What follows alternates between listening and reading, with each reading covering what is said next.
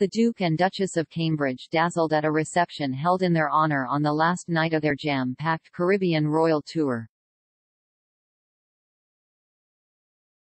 William and Kate were VIP guests at the event hosted by the Bahamas Governor-General at the Baha Mar Hotel in Nassau. Kate has been showing off her sartorial prowess throughout the 8-day tour and didn't disappoint on Friday night as she stepped out in the Philippa Lepli Vienna crossover satin dress with tie detailing on the shoulders. William, who gave a speech on the night to toast his grandmother the Queen and her Platinum Jubilee, also looked dapper in a suit that featured a royal blue velvet blazer. Kate's dress is from the 2020 bridal collection and is described as a clean, gorgeous Duchess satin dress with a timeless, feminine design. It uses just one piece of heavenly turquoise bias satin that has been molded over the bodice in a crossover design, flowing into Philippa's signature shoulder bows, creating a bodice and skirt with side seams only and an effortless look.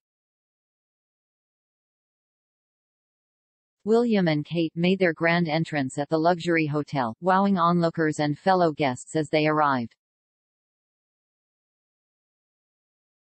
She wore her hair straight with an on-trend middle parting, and kept her accessories simple with a clutch bag that matched her dress, and Van Cleef matching drop necklace and earrings. William fiddled with his bow tie before they walked into the reception where fanfare sounded and the national anthem of the Bahamas played. Before going inside for the main event, William and Kate stopped briefly in the hotel's entryway for a presentation of Platinum Jubilee medals. Recipients of the Jubilee medals include Paul Roll, Commissioner of the Police, Royal Bahamas Police Force, Commodore Raymond King, Royal Bahamian Defense Force, and Captain Stephen Russell, National Emergency Management Agency.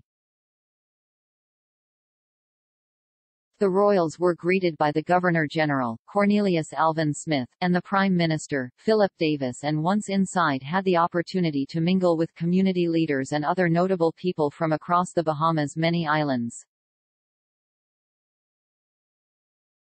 William and Kate then met small groups of guests under the guidance of Ambassador Leslie A. Miller Bryce and Permanent Secretary to the Governor-General, Jack Thompson.